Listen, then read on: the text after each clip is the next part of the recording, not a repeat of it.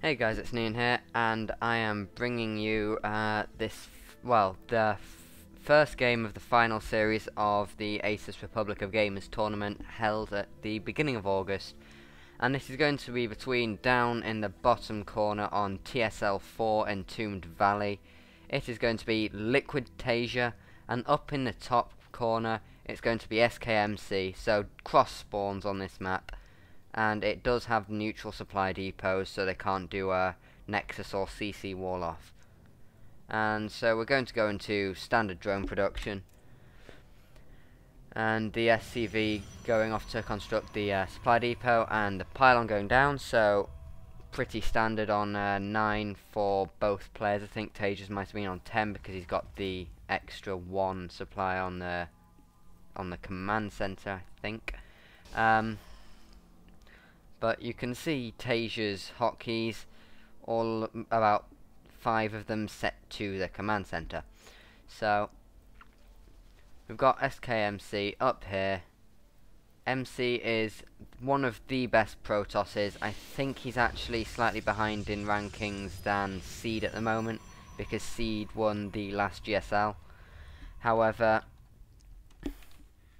the GSL season 4 of 2012 has started, and the first games of Code S were held today, which was pretty epic. I managed to catch a couple of those before I started recording these.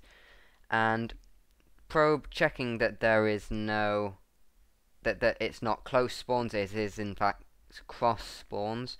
So I'll probably be checking out this one next, and of course he'll find a very unneutral supply depot there. And the sneaky barrack positioning going for TaeJa. However, having a barracks here, if he doesn't decide to float it anywhere, means that if there's any drop there, it'll be instantly spotted, and even if there's some marines, it'll probably help take it down. But because we're playing Protoss, there's not going to be any drops for quite a while. Well, with any race, there's not going to be any drops for quite a while. So beginning the wall off, looks as though it's going to be a triple supply depot, and there's a marine out. He has seen the probe, and the probe will go down, but not before he sees the factory and the barracks up in the top corner. And then another marine pops out and just finishes the job. So, moderately early gas here for TaeJa, and MC's got 1 gas, so warp gate just been thrown down for MC, as well as chronoing a stalker out in case there's some early scouting. Sends this zealot out just to give a bit more of a check, can possibly start to take down some of those marines, which are deciding to focus down the neutral supply depot to enable a wall of some sort. But taking the watchtower and then letting it go because there's nothing there, or it's just the quickest route to go because it's pretty much a direct, a straight line, apart from sometimes you have to avoid these if you've got a massive death ball. But SCV just trundles in, finds pretty much nothing other than the double gas, and stalker, so probably wants to quickly back out. And 3 marines, zealot and stalker, see the wall, and then starts trying to take out supply depot. Stalker keeping the marines at bay because 1 stalker versus some marines is quite daunting.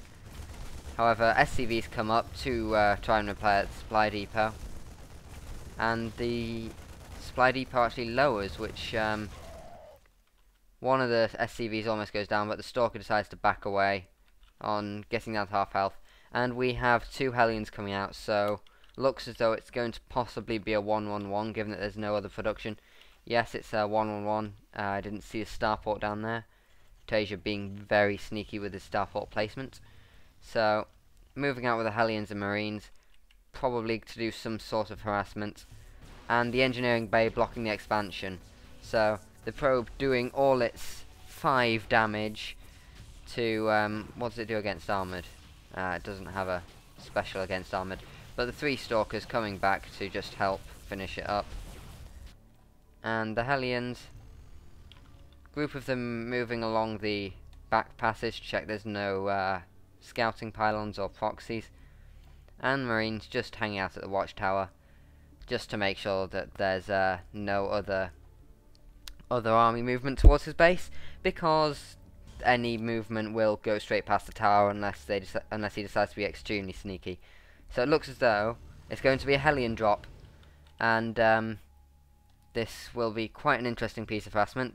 Actually misses that Hellion for a bit, but actually goes back and picks it up, and this is going to be in the bit of the main that's very often used for drops. Whenever I play Entombed Valley, the ladder version, I quite often do a warp prism there, unless it's already been sort of cannoned or turreted, any form of acronym. I've just realised that I've set my graphics on low. I do this while laddering because if I've got Mass Blink Stalker or a Mothership Vortex, then sometimes it can get a tiny bit hairy with FPS and not being able to micro as well. But other than that, I will try and get it to, I will try and, I will set the graphics to higher settings for the next game, which will be game 2, unsurprisingly, because this is game 1.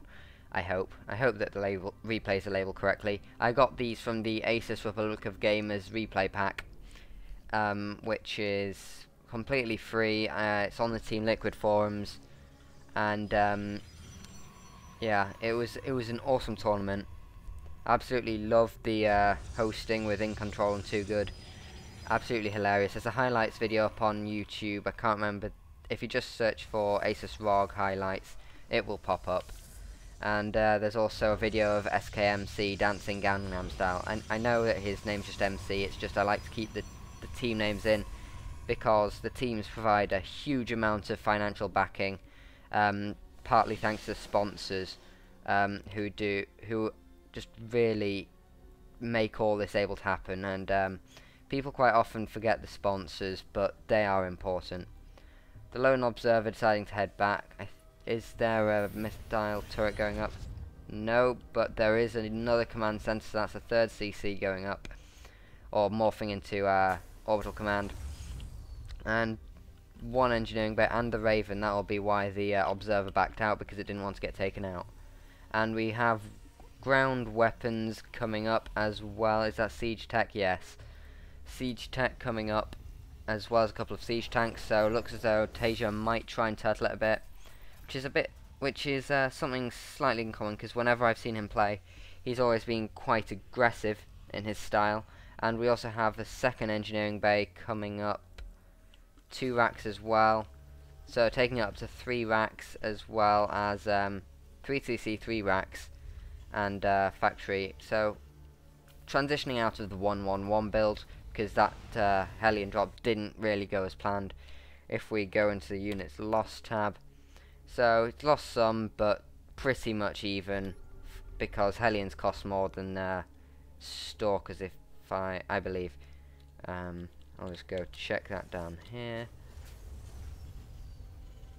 No, Hellions are actually cheaper, but presumably he lost more of them.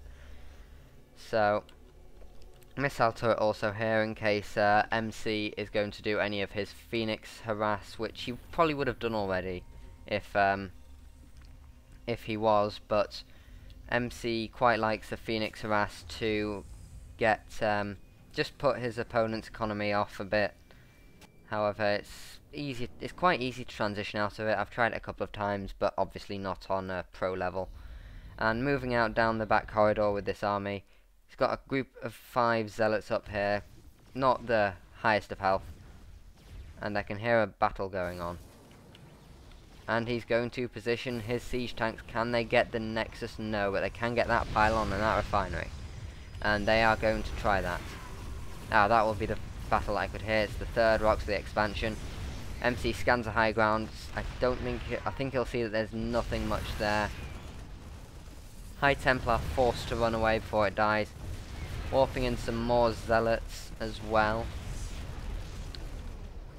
and going to start to try and push back.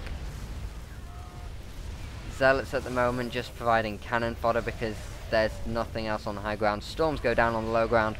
Will they finish the tanks off? One goes down. Will the Immortals will get the other one. So that attack from TaeJa has been denied.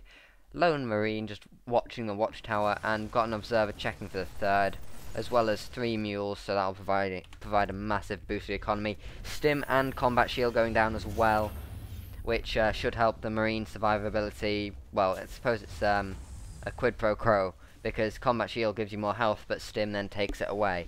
However, you can stim more times if you've got combat shield, and I believe that is ground armor 2, yes, for MC. So factory has been raised up, so it looks as though there's going to be a factory scout. And is that another racks behind the factory? Yes, it is. So now going up to 9 racks, so really pumping up the production, and armory going down, as well as dual engineering bay. And so he's sitting at 1-1 now. However, MC quickly getting to, what's his other upgrade, 2-1. So it's really going to probably be pretty even thanks to the upgrades and army size. However, MC does have the 4 High Templar, all with storms, so TaeJa really can't afford to get all his units balled up. And there's 1 storm goes down. I don't think it does much turn on health bars. Medivacs, quite a lot of them for the relative number of units, and my screen is zipping all over the place for no reason. Getting some ghosts with cloaking. Will we be able to see some nukes? I just watched the Trial of the Zelnaga VODs. A really hilarious tournament put on by Day 9. It's just not serious in the least. And TaeJa actually looking as though he's going to try to use the third to provide some sort of a different angle from the way that he's coming in down the side passage. But that might be denied by... oh, he's moved his army back into the natural. Will he keep it on the bridge? Is it on patrol? No. But level 2 armor about to finish up, as well as concussive shells for the Terran, and level 2 armor weapons as well just started, and level 1 ground weapons for the Protoss. So at the moment, well, once they finish up, I think it will... oh no, level 3 armor for MC. So by the time that finishes up, I think that MC will have the slight advantage. However, we are seeing quite a lot of ghosts coming out for TaeJa. 6 of them to be exact, now down to 4 because 2 have just finished up. But will he be going nuke?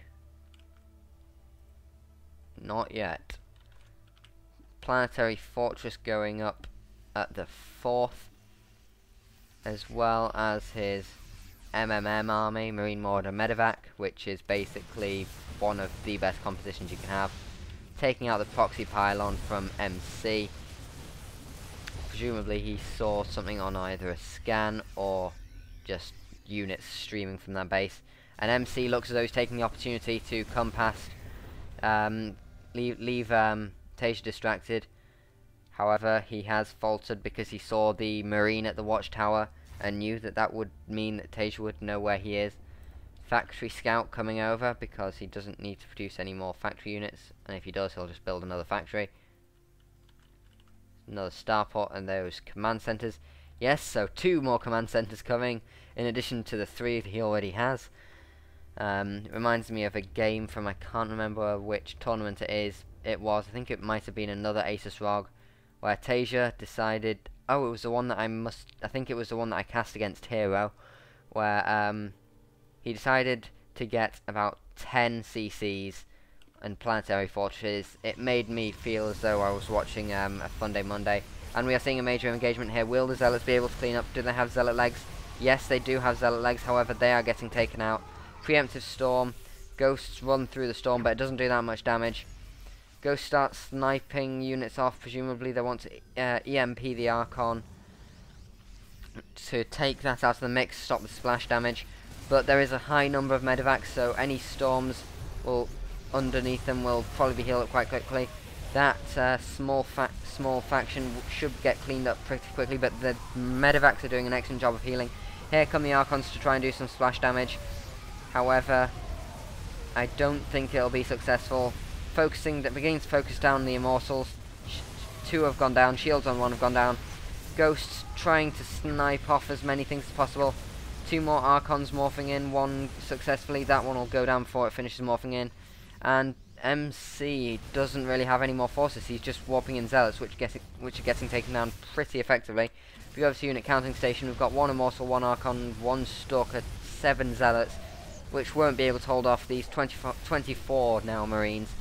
15 Ghosts, which is a hell of a lot. Oh, that is a good storm though. Managed to take down quite a few Marines.